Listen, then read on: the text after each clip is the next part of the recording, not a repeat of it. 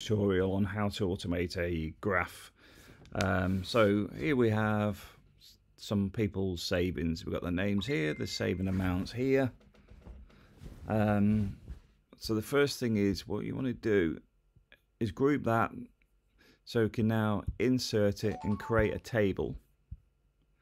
So we've now got our table, and if we go over this now, one of the things to be aware of is when it first does this, it'll set up as all, which basically means if you add extra lines and rows, it will pick it up.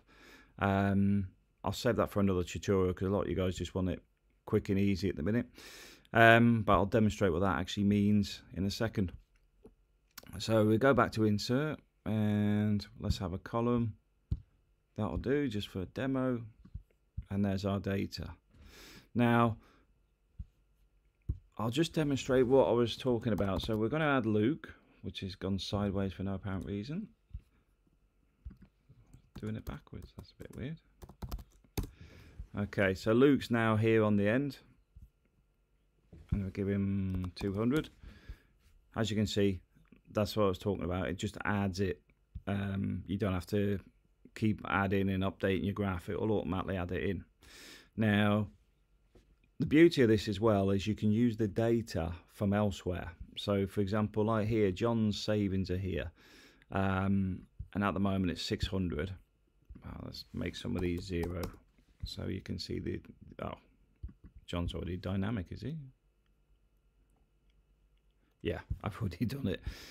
So John's got a figure here where, well, it does a sum which basically counts the numbers up here instead of where the other ones are fixed amounts.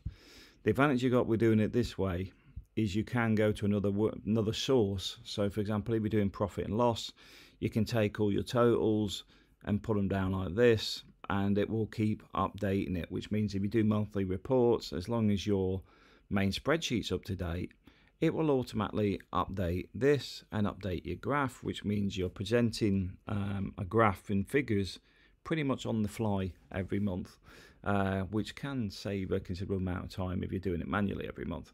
But anyway guys, that was pretty much it, and thanks for watching.